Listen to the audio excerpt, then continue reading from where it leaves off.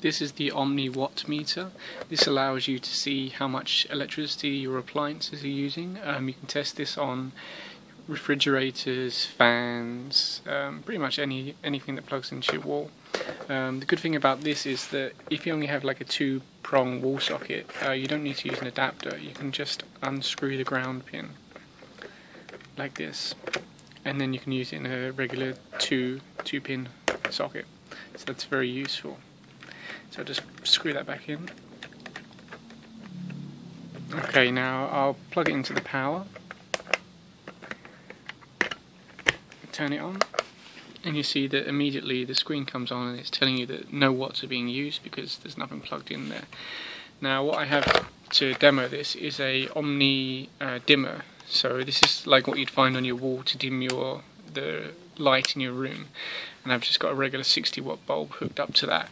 So let's plug that in.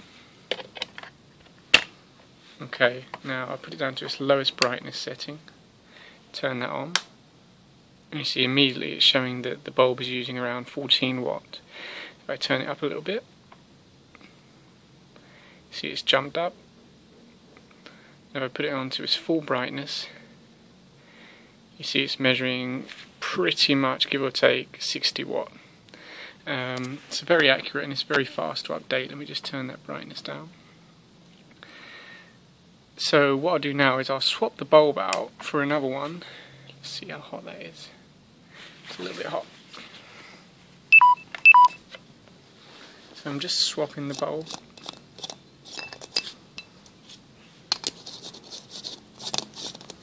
Okay, now I've got a LED bulb in there, and this is an equivalent brightness of the 60-watt bulb that I had in there. So let's turn the brightness up. You see on its lowest setting, well, it's not even using enough power to realise how much that it's even turned on. So let's put it up a bit. Still nothing. What's going on? Surely that should be enough. Wow, look how efficient that bulb is.